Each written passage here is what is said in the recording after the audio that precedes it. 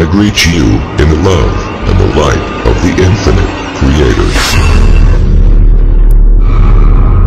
Event is coming soon. YouTube channel. Here's the latest intel. Intel update from Goode, cabale fleeing to Antarctica and other locations. By Jonathan Carty.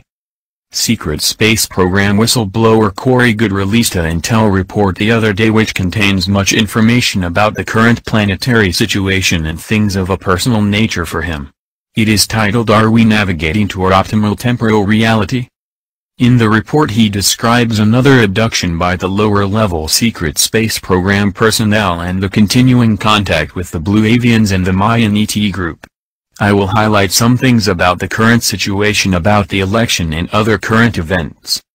U.S. military will not tolerate a stolen election. Gonzalez stated that there had been a shift recently after certain U.S. military leaders had expressed they would not stand for a stolen election or any violence to prevent an exchange of power.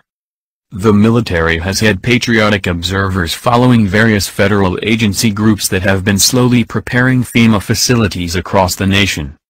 As you are probably aware, these FEMA facilities are intended to be militarized areas in which large groups of people are detained, even if it is against their will. Some of the military have also infiltrated these groups. They have been startled at the various scenarios that are being prepared for. Goode had posted an update on his Facebook November 6, 2016 with the following. According to sources, an island in NZ, areas of South America and Antarctica are places cabale members plan on fleeing to.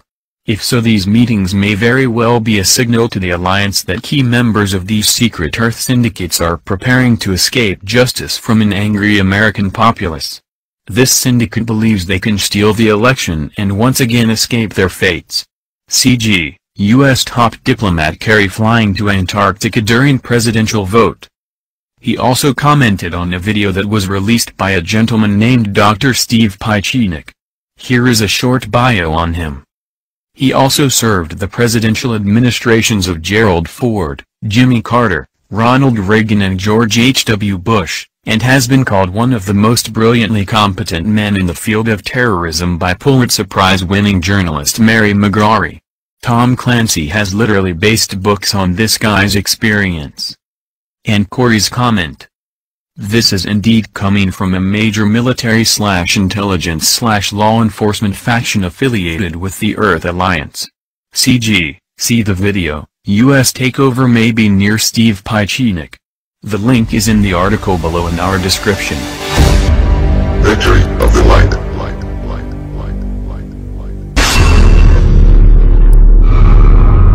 Event is coming soon.